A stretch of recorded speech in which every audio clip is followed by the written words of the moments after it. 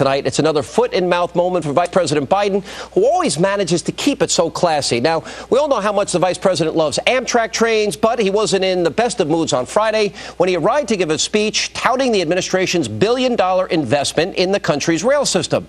Now, take a look at Mr. Biden's response when a former Senate colleague greeted him as Mr. Vice President upon his arrival. Mr. Chairman, how are you?